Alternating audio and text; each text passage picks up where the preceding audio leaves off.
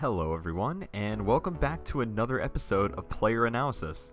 This is the series where I go over a player's strengths, weaknesses, and display how they use their strengths to give you an introduction on how the player exhibits their skills.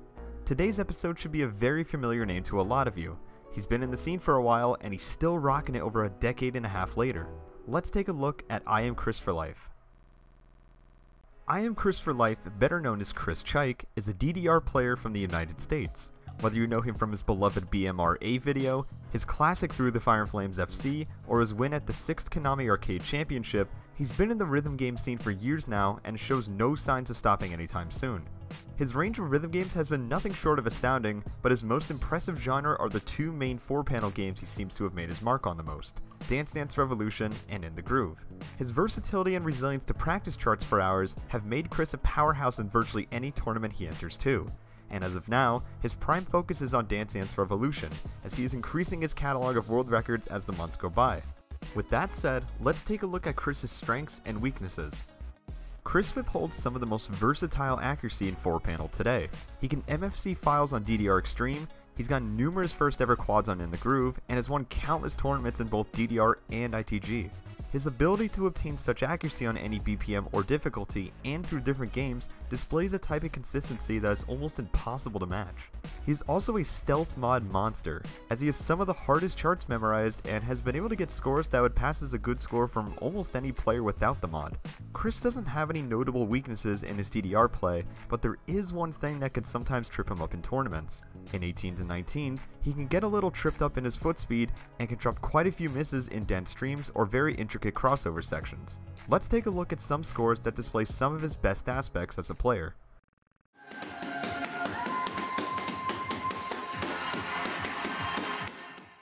This is one of Chris's most underrated scores in my opinion. Getting good MA on this game is a bit harder than doing so on the newest version of DDR, so MFCing anything on this game is extremely impressive.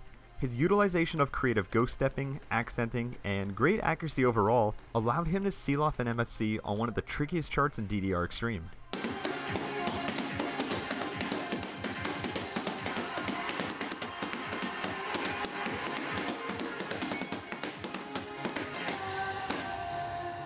Yes. Oh, you couldn't make it! Oh, finally.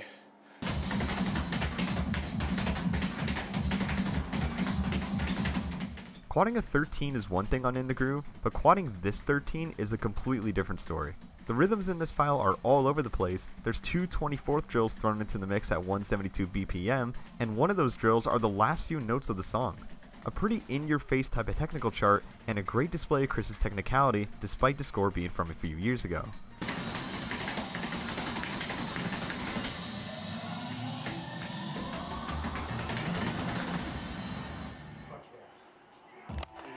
Yeah.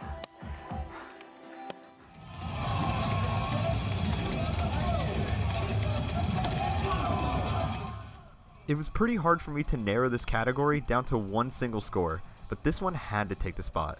This PFC was monumental for Chris and for the game in general, as it stands as the only 19 PFC in the game to this day.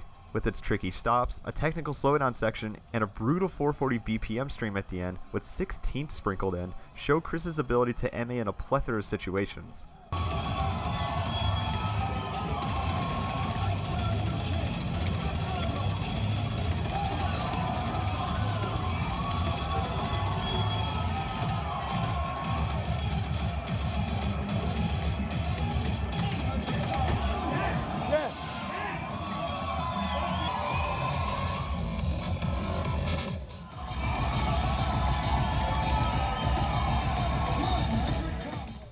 This is definitely one of Chris's best stealth scores, if not his best.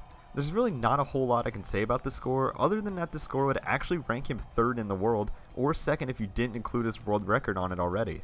Achieving such a high rank on a 17 with the stealth mod is a statement and a half, and is one of the best stealth scores out there at the moment.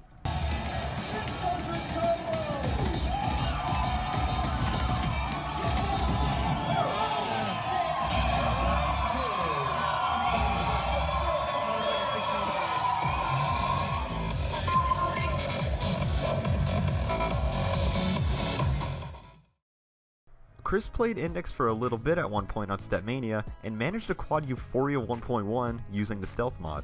He also has all the Oni course world records on DDR Extreme, obtaining all of them in less than a year. To this day, he is still ranked in the top 10 for his overall Guitar Hero 2 setlist score, being ranked 6th. Lastly, Chris is often associated with Korn, an inside joke that developed throughout the community and is often jabbed at jokingly for having corny accuracy. Chris, whenever you get it perfect, Korn. Sorry guys, sorry.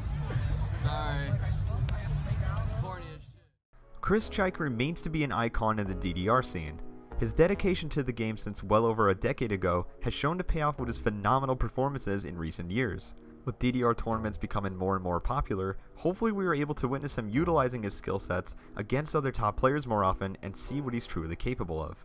I'd like to give a special thank you to Dawson Gamble for making this video possible through Patreon, and another shout out to my patrons for your amazing support over the last few months. Feel free to support me on Patreon for more rhythm gaming content along with my other links below. I'll see you all in whatever video I upload next, and take care.